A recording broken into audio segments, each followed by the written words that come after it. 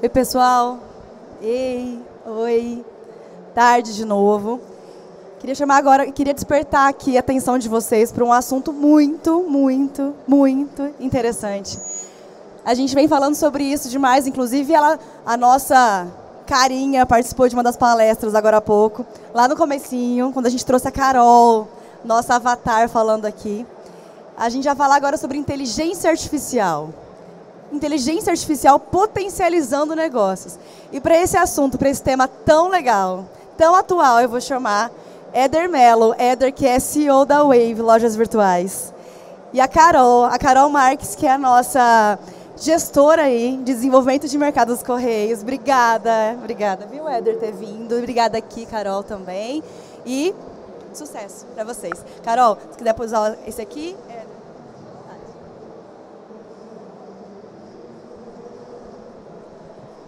Boa tarde. Ó, falei alto aqui. Estão me ouvindo?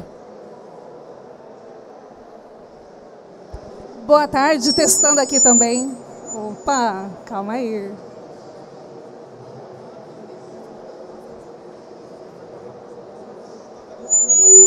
Vai.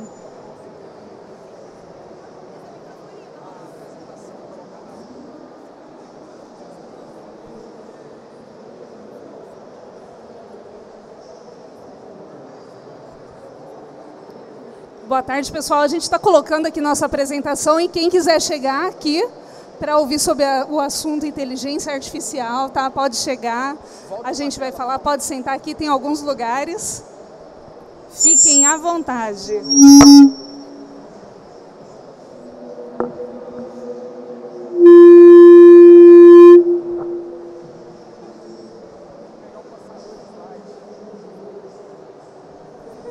Isso tudo é estratégia para chamar atenção, né? Para lotar o auditório. Desculpa, viu, gente? Vamos passar o detalhe. Coloca na... Pessoal, agora, oficialmente, boa tarde. O que eu queria falar com vocês? Todo mundo aqui tem uma trajetória de vida na qual foi impactado por tecnologias. Vamos pensar aqui comigo. Algumas tecnologias vieram e ficaram na nossa vida. Outras nem tanto. Vamos voltar lá para 2012, quando as operadoras de celular liberaram a internet para o nosso bolso, para o nosso celular, por 50 centavos por dia. Quem aqui lembra disso? Eu gostei muito. Gostou muito, né? E de lá para cá aconteceu uma revolução. Não preciso nem te falar, né? A gente ficou totalmente dependente do celular e até substituindo o nosso computador pelo celular. Porém, existiram outras tecnologias que não emplacaram. Posso citar uma, Carol? Estou curiosa para saber qual delas. Vamos falar de metaverso aqui? Que há um ano atrás estava todo mundo falando de metaverso. Você usa metaverso? Olha, não cheguei a entrar no metaverso. Alguém aqui já circulou pelo metaverso? Não? Eu não estou falando isso para falar mal do metaverso. Mas existem tecnologias que às vezes o ecossistema não está preparado para absorvê-las. E aí, pensando nisso, daqui a um tempo até estará, tá? Mas pensando nisso, a inteligência artificial, Carol, para mim, é tal qual o celular com internet.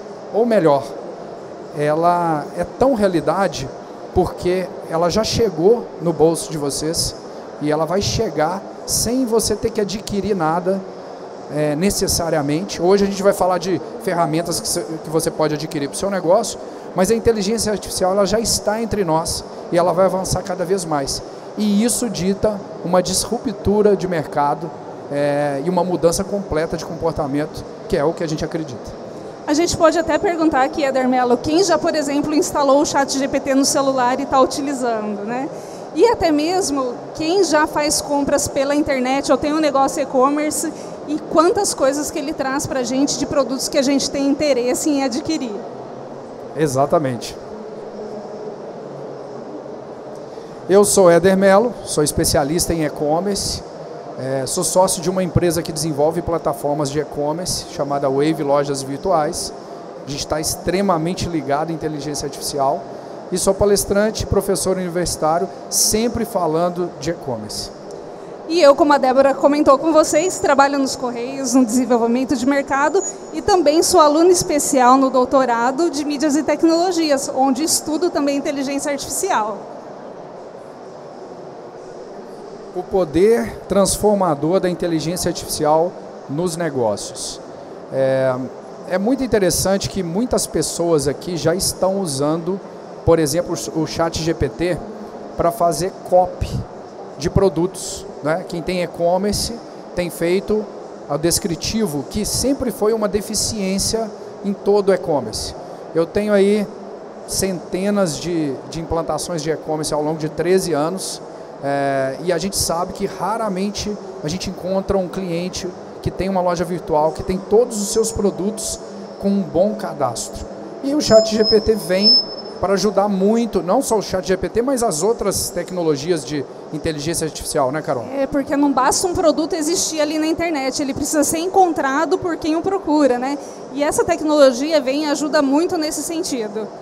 E também as copies para post, né? Instagram, LinkedIn, que aliás a linguagem de um e de outro é diferente. Quando eu peço para fazer uma copy sobre o evento, eu publiquei na minha rede social. Quem quiser me seguir aqui, @Éder Melo. Eu fiz um post falando dessa participação aqui e falei para o ChatGPT, transcreva uma copy. Primeiro eu muni ele de informações. Estarei dia 23 e 24 em São Paulo, junto com Carol Marques, a convite dos Correios, no evento Digitalks. Aí ele fala, parabéns para você, por isso tudo. Eu falei, agora faça uma copy para Instagram e para LinkedIn.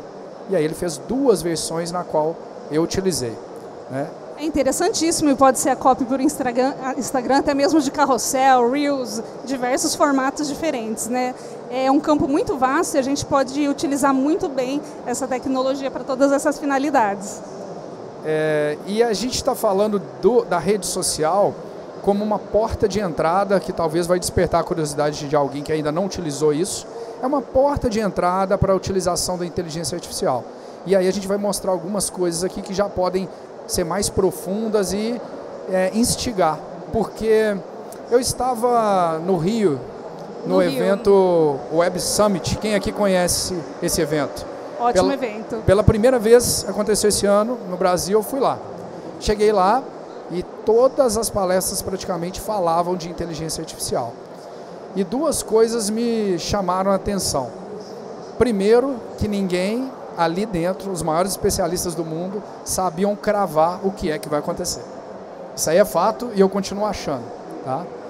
E segundo, que todo mundo queria falar sobre inteligência artificial, porque quem começa primeiro bebe água limpa, né? Bebe água limpa, né? Fala. Começa a explorar aí um lugar nunca habitado, vamos dizer assim, né?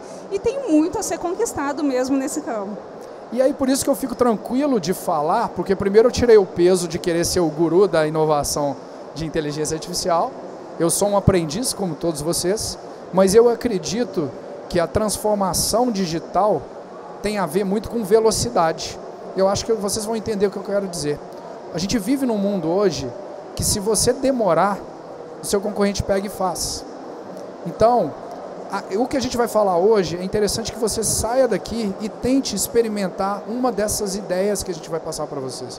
E quem sabe no próximo evento você vai me chamar, vai chamar a Carol e vai falar assim, cara, eu fiz isso. Vamos mostrar algumas coisas? Vamos lá, a gente vai começar então a mostrar para vocês. O Éder Melo trouxe cases interessantíssimos e agora vocês ficam de olho, anota tudo, registra, porque olha, vale a pena. Esse case aqui, eu estou acompanhando ele nascer.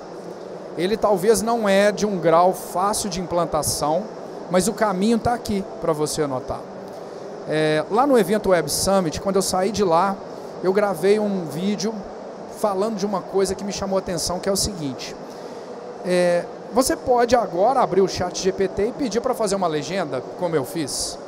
Mas as coisas mais poderosas que podem acontecer com a inteligência artificial é quando você une ela com uma base de dados que você tem sobre a sua empresa. E é sobre isso que eu vou mostrar aqui. Gente, como que está a base de dados da empresa de vocês? Está interessante? Está sendo bem nutrida essa base de dados? Ela está em algum lugar? Ela está numa planilha de Excel que seja? Porque a inteligência artificial pode ler uma planilha de Excel. No case que eu coloquei em 3 passos para ficar fácil de entender, o que a gente fez? Primeiro, a gente contratou um bot para o WhatsApp. Todo mundo aqui sabe o que é um bot para o WhatsApp? Está bastante popular isso, né? E qualquer bot para o WhatsApp hoje em dia, ele permite que você tenha respostas padrões já escritas para utilizar. Não estou falando daquele menuzinho, digite 1 para tal, não é aquilo não. Eu estou falando assim, aquela pergunta frequente que todo mundo te pergunta, ela já pode estar escrita para que com um clique você selecione e envie. Isso faz muito sentido, porque pode ser uma linguagem humana, leve, e eu já utilizo isso na minha empresa há 2 anos. E aí, Carol, por que isso é o primeiro passo? Porque há 2 anos eu venho construindo documentação. Documentação das principais respostas comerciais, de implantação, do financeiro. Já pensaram nisso? Tem muita gente aqui que vai conectar com o que eu estou falando agora. Vive no celular, que dá até ler no dedo, de responder as mesmas coisas a vida toda, todos os dias. E você pode ter as melhores respostas padronizadas. Fez sentido? Fez total sentido, isso economiza muito tempo, e tempo, como a gente sabe, né, faz ter uma lucratividade muito maior. E aí, você criou então as perguntas frequentes da sua empresa sobre diversos setores. E aí, no 3, eu escolho uma tecnologia de inteligência artificial. Provavelmente você vai precisar ter alguém dentro da sua empresa que sabe manipular isso, que sabe fazer uma conexão com a API. Se você não tiver isso, você vai no mercado, vai contratar alguém, tá? Vou fazer um gancho também aqui de uma situação que é mais profunda, mas é importante pensar. A inteligência artificial, que é da Microsoft, é do Google ou é de outras empresas, a gente tem hoje quase já 20 players que a gente pode escolher para contratar. Como que ela ganha dinheiro? Ela ganha dinheiro com uma mensalidade para uma utilização de número de requisições. Por que eu estou falando isso? Ao escolher uma conexão de inteligência artificial para atendimento, que é um número de requisição muito alto, você tem que olhar a que vai performar melhor, mas também a que cabe no seu bolso. Fica só essa dica, porque muitas das vezes a gente vai, não, o que o Éder falou é legal, sai fazendo, dali 2, 3 meses não consegue bancar essa jogada. Então, o item 3 é algo para especialista, melhor você procurar alguém no mercado, mas faz sentido. E aí coloca na outra tela uma simulação que eu fiz hoje de manhã. É uma simulação. O Vinícius Sorage é meu sócio, tá lá em Belo Horizonte. Eu falei assim, Vinícius, escreve, aí eu fiz um áudio para ele, escreve assim, vocês desenvolvem um site que eu possa colocar vários lojistas e ganhar comissão sobre as vendas deles? Essa é uma pergunta frequente que minha equipe de SDR, minha equipe de comercial escuta. A pessoa quer montar um Mercado Livre, a pessoa quer montar uma Magalu. Ela quer convidar um grupo de lojistas e ganhar uma comissão sobre vendas. É um modelo super na moda, tá, pessoal? E aí, a resposta que a inteligência artificial fez, com base na leitura das respostas anteriores de 2 anos, com também um cruzamento de dados do mercado. Então, aqui ela faz também uma abordagem de acordo com essa persona. Se fosse meu cliente, ele iria ler o tom de conversa, a voz, a temperatura, se a pessoa fala agressivo ou não, e ele ia trazer dessa forma o conteúdo onde ele explica que ele precisa então de um marketplace. Conseguiram ler aí? Deu para entender? Agora, um ponto alto disso aqui também, Carol, é o seguinte, tá vendo sugestão ali em cima? Toda vez que vocês fizerem uma inovação em inteligência artificial, não bota o play para rodar de cara não, porque pode dar coisa ruim. Então isso aqui é uma sugestão para o atendente, uma sugestão para mim se eu estiver atendendo, para simplesmente dar um clique e enviar. Lá na frente, depois de rodagem, pode ser que eu deixe num semi-automático, porque apesar de eu trabalhar com tecnologia, eu falo para os meus alunos, falo para vocês, que eu acredito em pessoas. Eu sou um cara de pessoas. E existem muitos atendimentos que vai precisar de uma intervenção humana ou de muita alimentação para a inteligência artificial, né? Isso, e marketplace a gente vê que hoje em dia está com tudo também.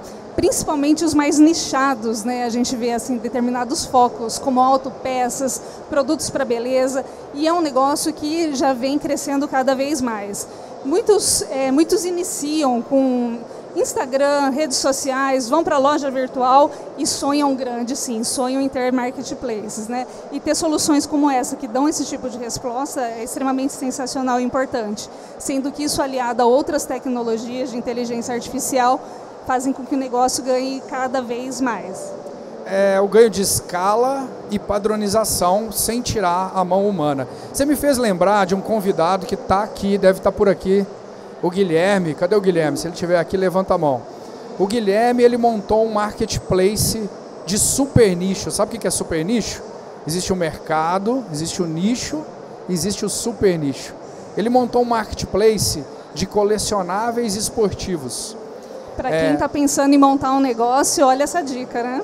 E ele vem de uma comunidade de Facebook, de WhatsApp, que negocia camisetas de jogadores de futebol autografada, placas exclusivas, que é um mercado muito, não é pequeno, muito escondido, que vive dentro da sua bolha.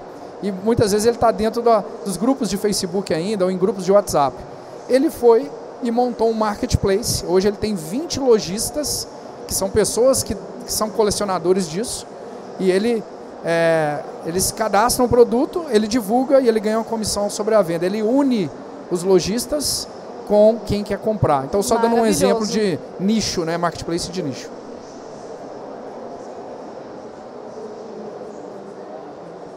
Eu vou apresentar um segundo case. Esse aqui também é de um nível médio, mas de extrema relevância para muitas empresas. No setor financeiro, todo mundo aqui que tem loja tem algum sistema, né, que a gente chama de ERP, aquele sistema que emite cupom fiscal e emite nota fiscal. Então, quem tem isso e alimenta isso, quem não tem, tem que correr para ter, tá? Primeiro que vai estar adequado às questões tributárias e contábeis, mas está ali uma das maiores fontes de dados que a sua empresa pode ter. Porque você vai ter o histórico de pagamentos daquele cliente, você vai ter os dados, você vai ter a localização. E aqui uma pequena simulação do que pode ser feito e está sendo feito por uma empresa. Ela conectou a inteligência artificial ao ERP e fez uma análise de probabilidade de inadimplência mensal da sua carteira de recebíveis. Aqui é uma empresa que cobra mensalidade.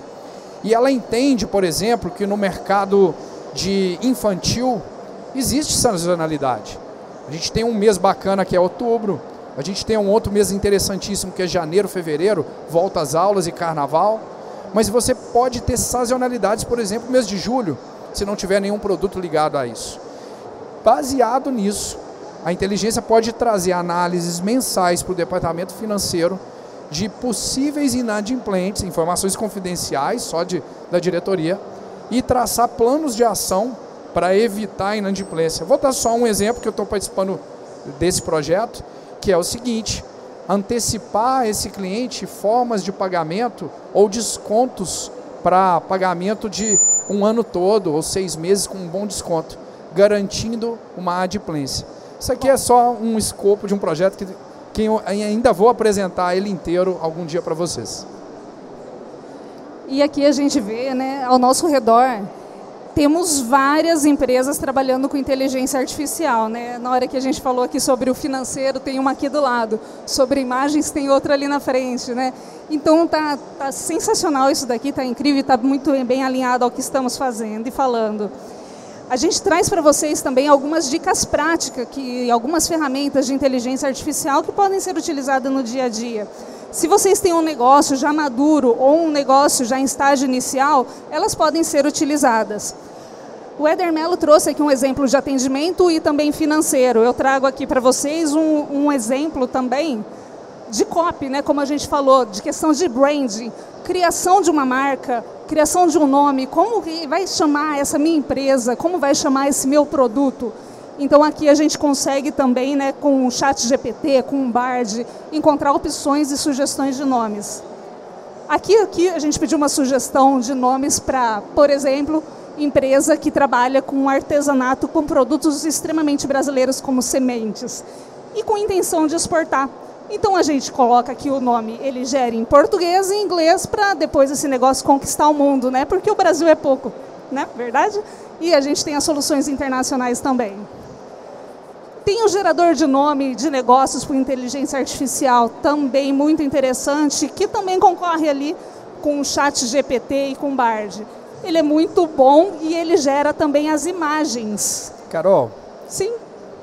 Você vai ter essas soluções listadas num próximo slide? Com certeza. Então preparem a câmera, porque aí vocês podem tirar a foto dessas soluções que ela está apresentando.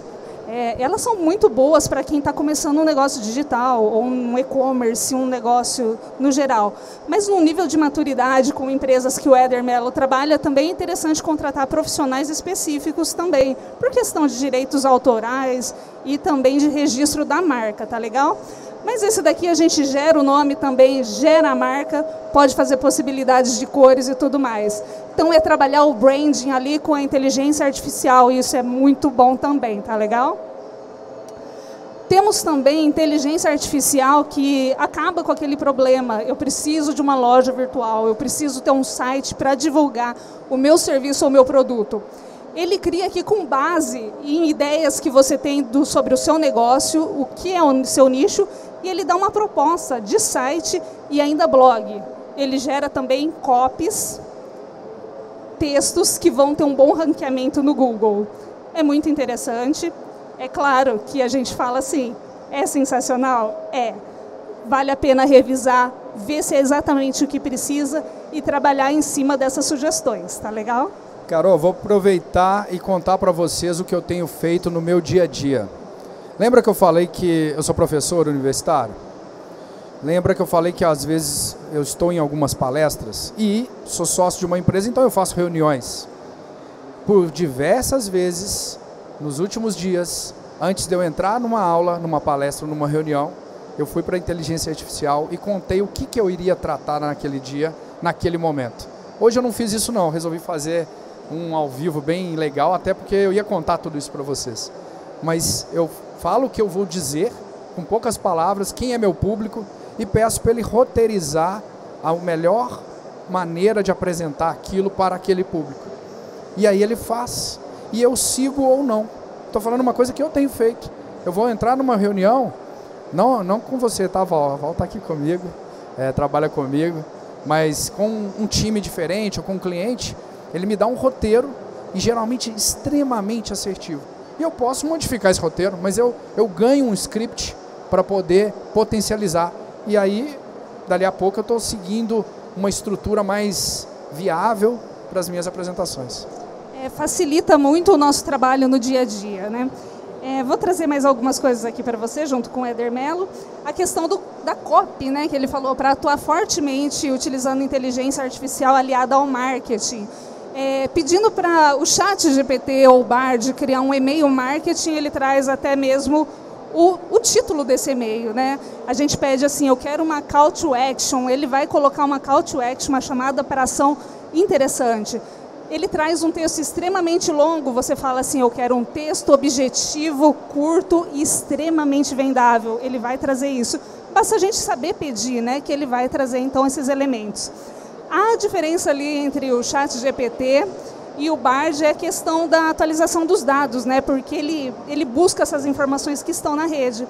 O chat GPT com as informações de até 2021 e o Bard já traz informações mais recentes, né? A gente também agora tem aquela moda de instalar no WhatsApp a Luzia, né, que ela já começa a conversar ali, gera as imagens também, que é interessantíssimo, mas está com base no chat GPT também.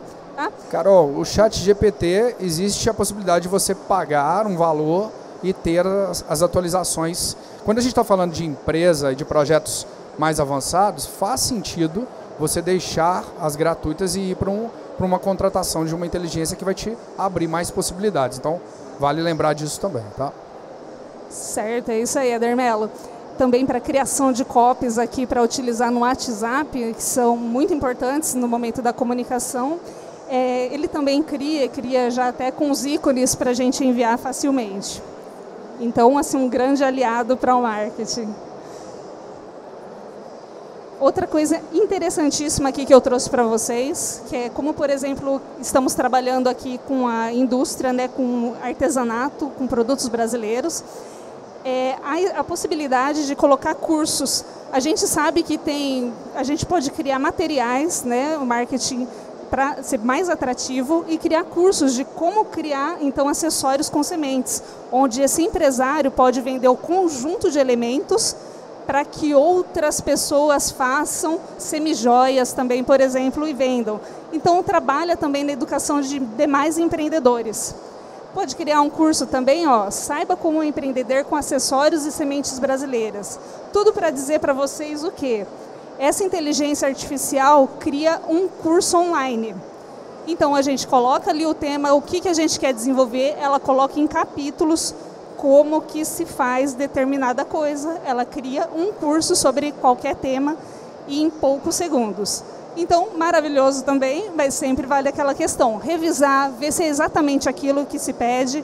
O que ajuda muito é a facilidade mesmo, ela traz um roteiro, traz os capítulos e ali no final pode colocar então um link para o site, para a loja virtual, para o e-commerce, para vender então esses produtos, né?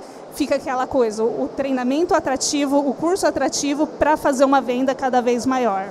Uma estratégia muito boa que pode ser utilizada a inteligência artificial.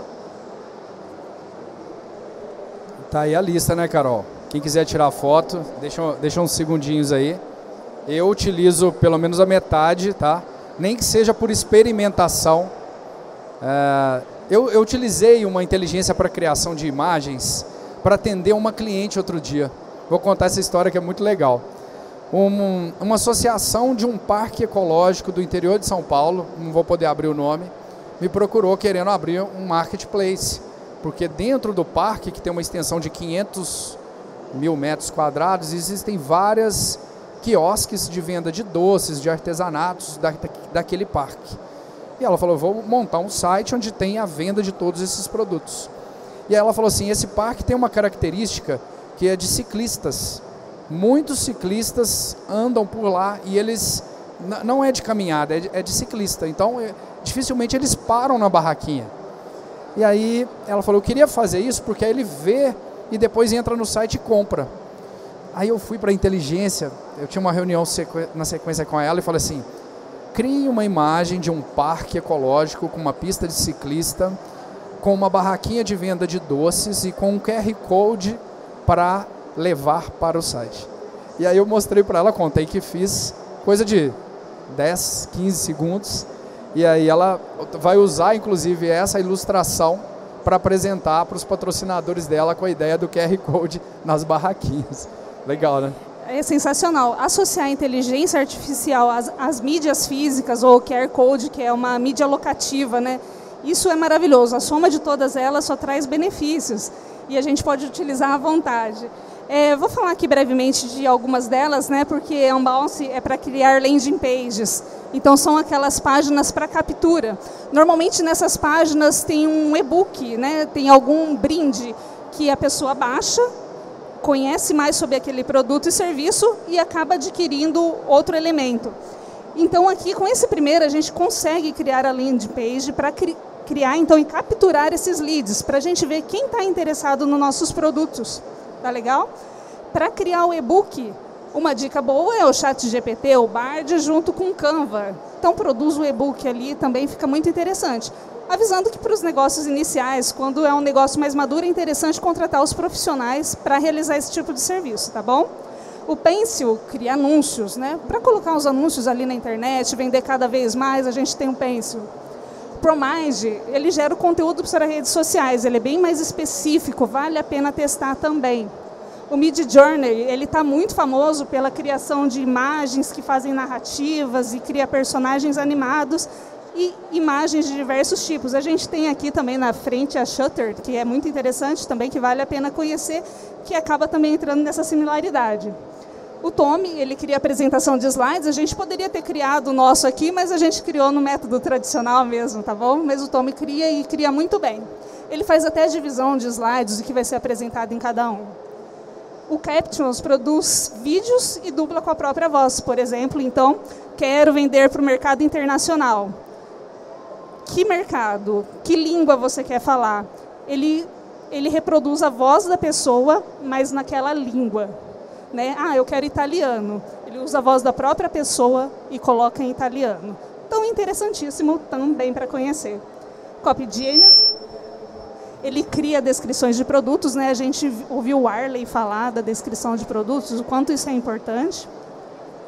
E o Learning Studio foi o que eu mostrei para vocês, que cria cursos. A gente tem essa outra opção aqui também, que são interessantes e que vale a pena conhecer também, tá bom? Eu queria tocar num assunto sensível aqui em relação à inteligência artificial e a formação acadêmica minha, primeira formação, e descobrir da minha colega Carol também. A gente batendo um papo aqui, a gente se conheceu presencialmente algumas horas atrás, e aí conversando ela falou, nossa, eu formei em design. E eu também. Não atuo em design gráfico tem década, mas foi minha primeira formação. E aí, quando eu estava no evento do Rio, aconteceram discussões filosóficas muito interessantes. Uma delas é, peraí, então vai acabar a profissão do jornalista, do fotógrafo, do ilustrador, do designer? Está todo mundo desempregado? E agora? Tem jeito de reproduzir vídeo, tem jeito de reproduzir voz. E é lógico que, como eu falava no início da nossa apresentação, que já está quase no fim, ninguém sabe exatamente o que vai acontecer e as legislações que vão ocorrer em cada país e quando é que elas irão acontecer, vocês já entenderam o meu ponto? Uma coisa ficou muito forte para mim, que é o seguinte, talvez daqui a algum tempo o conteúdo original, principalmente de vídeo, vai ser cada vez mais rei. Já viram falar conteúdo é rei? O que eu quero dizer com isso? Há uma forte tendência que a reprodução de vídeos não seja muito bem aceita, inclusive por questões de se passar por outras pessoas. A gente já viu isso em eleições americanas, enfim. E a gente vai também conseguir perceber, as redes sociais podem começar a sinalizar quando o conteúdo é produzido por inteligência ou não. Então, isso não se sabe, é uma boa discussão filosófica, mas o que eu quero deixar de mensagem final aqui para vocês é que não deixem de serem os produtores de conteúdo da sua marca, porque mesmo se essa produção for feita por uma inteligência artificial, vai existir um humano para alimentá-la. Entende? Então, de novo, conectando a tecnologia com a essência do humano. E pode ser que lá na frente, o meu vídeo ao vivo aqui junto com o Carol seja algo extremamente relevante, que o evento presencial não vá morrer. A gente viu o retorno de uma pandemia com um apogeu de eventos presenciais. Então, não vamos achar que uma tecnologia disruptiva vai mudar de uma maneira drástica o comportamento humano, que ele é relacional. E a gente conviver com a inteligência artificial de uma maneira mais harmônica. O que eu falo com os meus alunos, eu queria também, acho que todo mundo aqui não tem esse pensamento, mas os seus familiares, seus amigos têm, de medo. A inteligência artificial vai acabar com isso, vai promover aquilo. Muitas disrupturas na literatura a gente viu que aconteceram, mas a sociedade caminhou e quem tirou o preconceito, estudou sobre aquilo, obteve algum tipo de vantagem e você não precisa perder sua essência humana. Era isso que eu queria dizer. É isso mesmo. E assim, as criações originais, né, elas alimentam também a inteligência artificial. Então, assim, com o passar do tempo, cada vez a inteligência artificial precisa ser mais alimentada, porque são as referências que criam o conteúdo que ela traz para a gente hoje.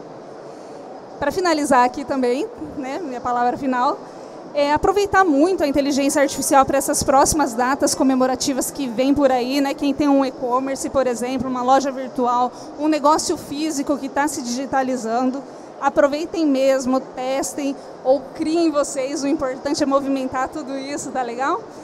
E entrar aqui, ó, gente, frete grátis na Black Friday. A inteligência artificial pode gerar conteúdo para a gente divulgar algo como isso.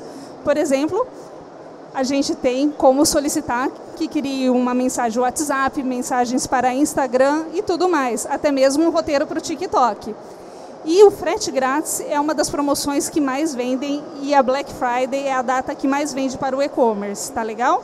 Só para falar para vocês também, imagine uma inteligência artificial que identifica as melhores estratégias para as entregas. Né? Por exemplo, eu quero fazer um frete grátis.